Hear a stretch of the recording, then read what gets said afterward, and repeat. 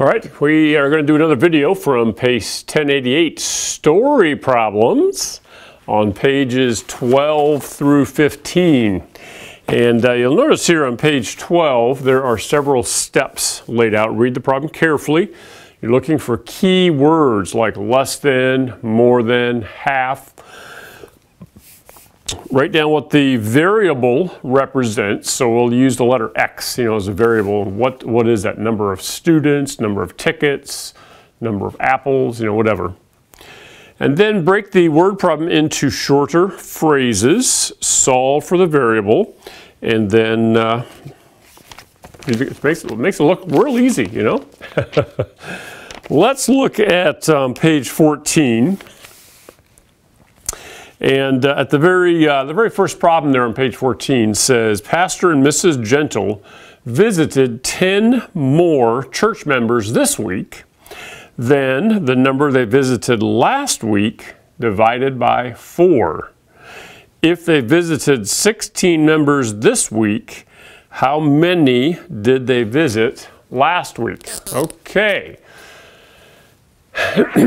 Now this is a hard problem. And I'll tell you why, okay? Because we have to think. And teenagers don't really always like to think. And they just want to see a problem that they can easily solve and get an answer. But that doesn't challenge our brain as much. And actually, this kind of problem is a lot more like real life than some of the other ones that we've been doing. And the reason we do all of these problems leading up to this is to get our brain ready to do real everyday world math. So we've got to be able to think these types of problems through, all right? I'll help you with a couple of them, but the others I want you to kind of struggle through, do your best, all right? And then parents especially, let me just point out to you, if you're helping your teen with this, I would encourage you to sit with them, okay?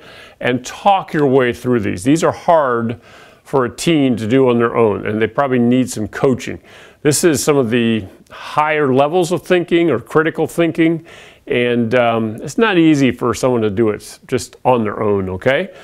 I will tell you, parents, in the score key, they don't give the exact equation. They first tell you what the answer is, and then if you look at the way they solve the problem, they do kind of set up an equation, but they have the number plugged in right away as if they're checking their answer. But if you replace the number that the answer is with the variable X, basically you'll have the equation. So that's kind of your starting point in guiding your teen, to set up the equation, okay? So you can kind of have that off to the side, look at it, and then try to get kind of guide their thinking. Let me show you how to do that here on this problem. Number one. Yes, number 1 on page 14. So they visited 10 more, okay? So 10 more this week. And then the number they visited last week. So we have last week, but they say we're dividing that by 4, okay? So the number last week divided by 4. And then it says, if they visited 16 this week.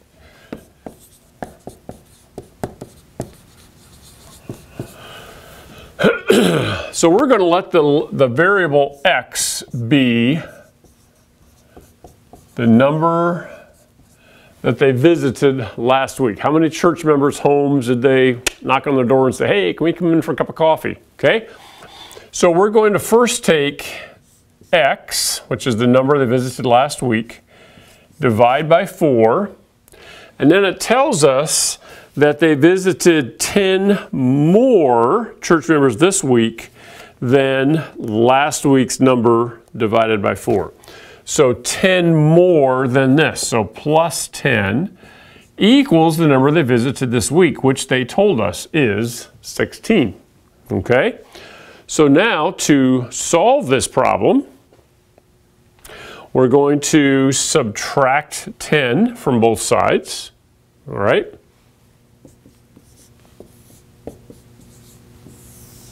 So I'll have X over 4 equals, 6.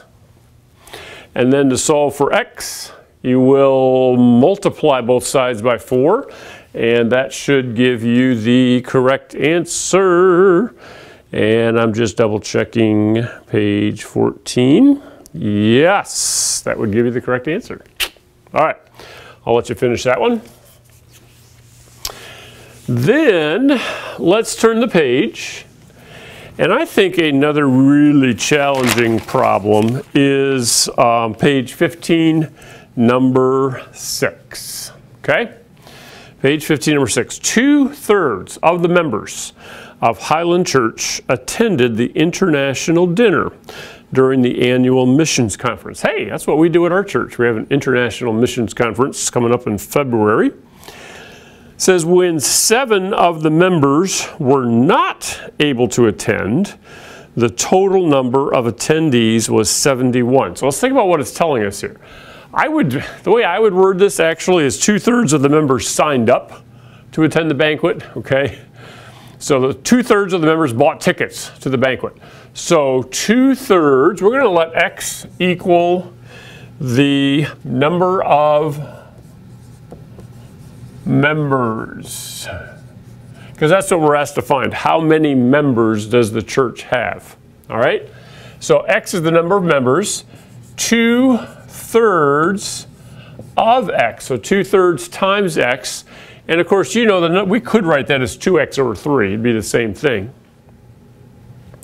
But then it says that 2/3 of them, maybe registered for the banquet, but then 7 of them got sick. I don't know about your church, but right now we have a lot of people getting the cold and the flu bug because it's winter. And people say they're going to come to something and then at the last minute can't come. So 2/3 of them signed up, but then 7 of them got sick and couldn't come. And so then it says the total number who actually attended was 71. All right? So let's think about how you're going to solve this then. Once you have the root equation, now we'll add the 7 to both sides, take that answer, multiply by 3, and then you'll be down to 2x equals a number, and then you know what to do from there. Okay, the hard part is setting it up. And so we took the variable x, set it equal to how many members does the church have, and then we read the problem and saw that 2/3 of the members registered to come, but then 7 of them got sick and couldn't come. So the actual number that came was 2/3 of the members, take away 7, 71. All right. Again, this takes a little more effort. Thankfully, they only have a few of these problems. So do your best, okay? The benefit comes by struggling through it and trying to get it, okay? Don't copy them from the score key. Ask mom or big brother or somebody to kind of help you try to think it through. And once a light bulb starts to come on and you say, I think I'm getting this, all right, awesome, that'll be good, okay? The next thing is the checkup, and I would encourage you to just make sure all your work is corrected and rescored. Make sure you don't have any problems. See if you need any help. Go back and ask for some help. Thankfully, they only have one story problem on that checkup on page 17, and we'll see you after that.